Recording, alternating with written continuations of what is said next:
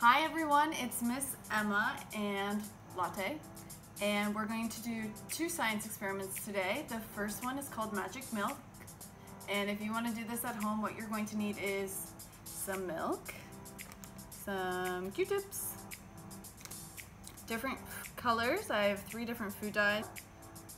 You're going to need some dish soap and a plate. So the first step is you're going to pour milk onto a plate. Okay, and then next you're going to take your colors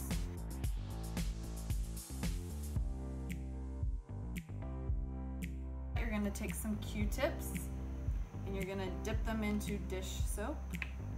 Put them in the soap, make sure they have lots of soap. And then next we're going to dip it into our milk. So on the count of 3. Ready? 1, 2, 3.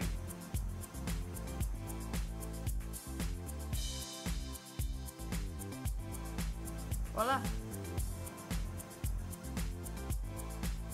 Okay, and for our second experiment, we're going to make some fizzy art. What you're going to need are some cups, some vinegar, food coloring, baking soda, spoons, and a plate.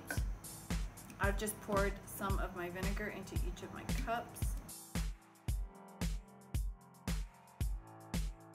And then we're going to add color.